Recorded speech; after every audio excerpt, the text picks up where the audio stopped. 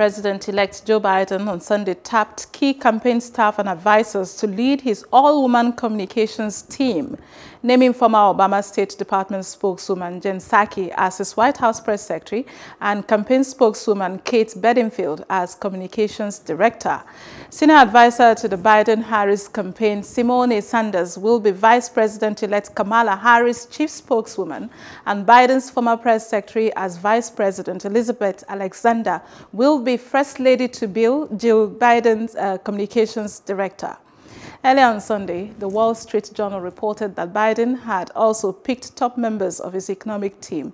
Neera Tanden, president of the Progressive Center for American Progress think tank, will be named director of the Office of Management and Budget, and Cecilia Rouse, a labor economist at Princeton University, to chair the Council of Economic Advisors.